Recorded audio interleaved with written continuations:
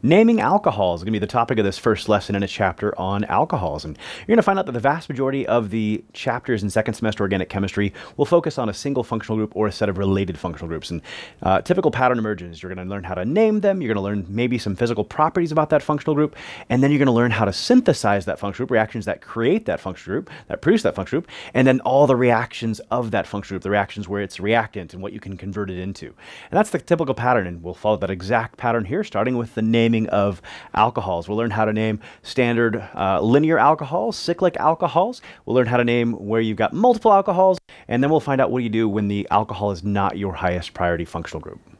Now, this lesson is part of my new organic chemistry playlist, and if you want to be notified every time I post a new lesson, subscribe to the channel and click the bell notification.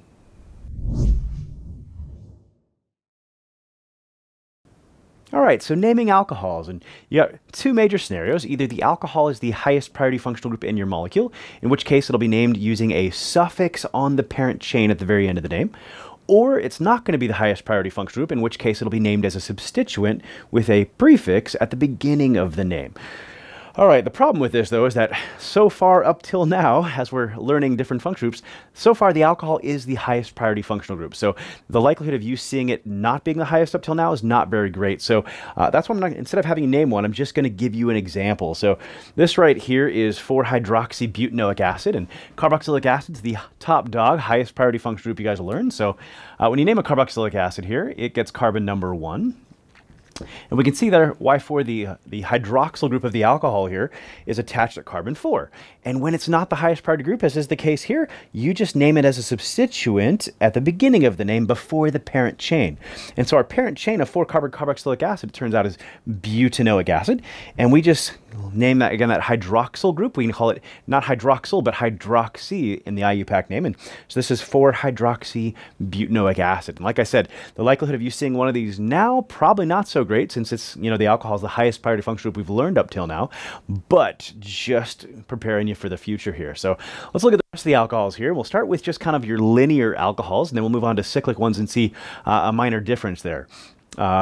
If you look at this one right here, so first thing you want to do is find the longest continuous carbon chain the OH is attached to, and then number it to give the OH the lowest possible number. And so in this case, we got a 4-carbon chain, and we'll number it from right to left. And in this case, the OH is attached at carbon number 1. And in this case, though, with a linear alcohol, it doesn't have to be located at position 1.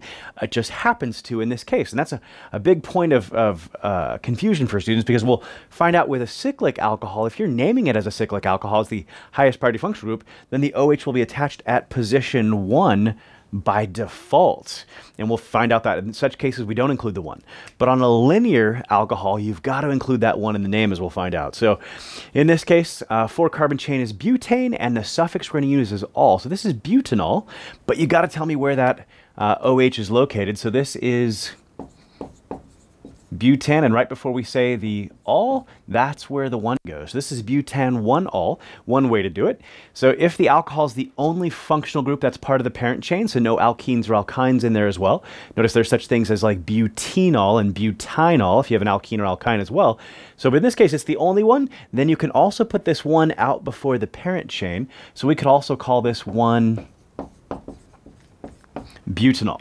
So the top one is kind of the preferred latest and greatest IUPAC rule. So, but you'll see this accepted pretty universally as well. All right, so instead of just having a plain old alcohol, let's put a substituent on there as well. And so in this case, longest continuous carbon chain the OH is attached to is 6 carbons. So 1, 2, 3, 4, 5, 6. And in this case, we'll number it right to left as well to make the OH on the lower number. So 6 carbons is hexane, and the suffix in this case would be -ol, so hexanol for our alcohol. And in this case, we also have a substituent not attached to the main chain, and we always name those substituents first. And so in this case, we'll start off with that methyl, so 2-methyl, and then hexanol. But once again, before you say ol, you better tell me where it's located on the parent chain. And it's located attached to carbon 2, so this is 2-methyl hexane 2-ol. Or once again, you could say 2-methyl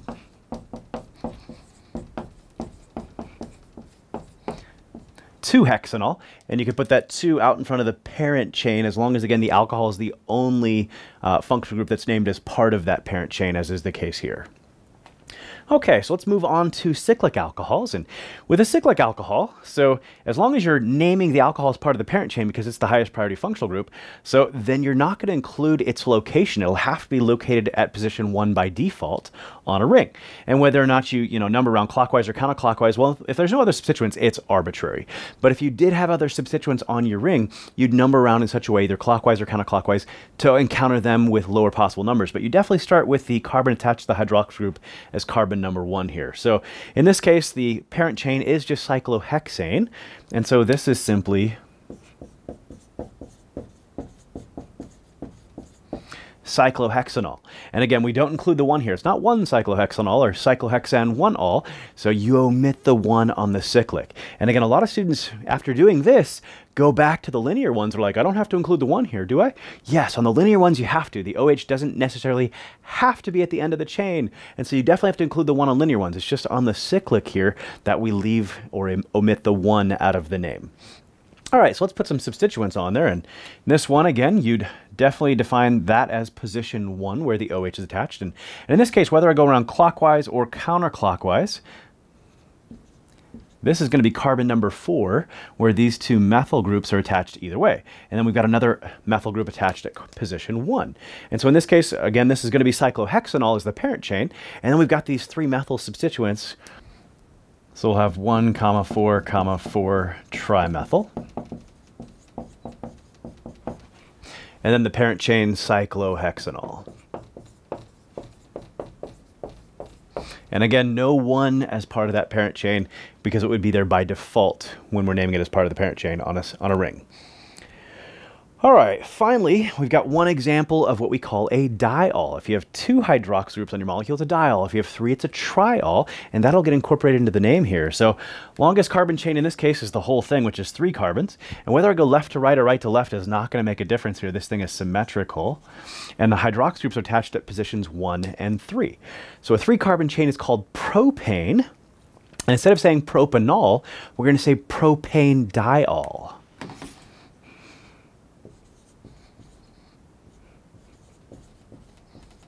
So, and because propanol, we usually omit the E, right? We don't want that vowel sound, but propane diol, the D is a consonant, so we don't have a vowel sound problem, so we're going to keep that E this time.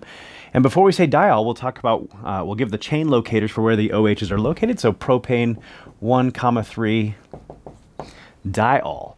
So, and once again, the hydroxy groups are located at positions 1 and 3, and it's the alcohols are the only major functional group that are part of the parent chain.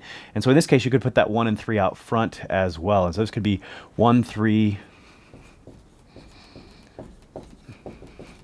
propane diol. Cool. And we've kind of covered a fairly representative example of any of the kinds of alcohols you're likely to encounter. If you found this lesson helpful, would you consider giving me a like and a share? One of the more helpful things you can do to help support the channel. If you've got questions, feel free to leave them in the comments section below.